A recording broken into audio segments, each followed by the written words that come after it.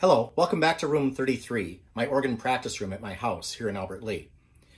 Last Sunday, we used the hymn, Let Us Ever Walk with Jesus, in our worship service. This hymn that has been a part of the Lutheran tradition for years speaks about how we follow Jesus throughout our life, both here on earth and in the life to come in heaven.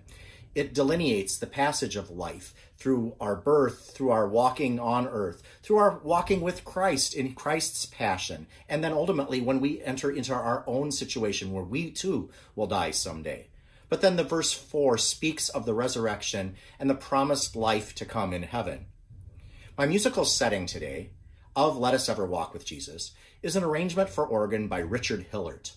Richard Hillert is a well-known Lutheran church musician. He did pass away a few years ago, but he's probably best known for his setting 1 that he composed for the Lutheran Book of Worship, the green hymnal that we retired about 10 years ago when the Evangelical Lutheran Worship Book came into use in the Lutheran Church.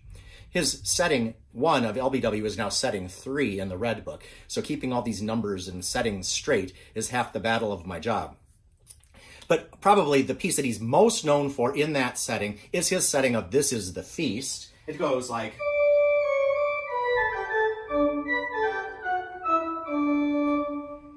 Very well-known melody. Richard Hillert served his career at Concordia University in River Forest, Illinois, a suburb of Chicago. I had the occasion when I lived in Chicago of attending different seminars and classes that he taught on that Concordia campus.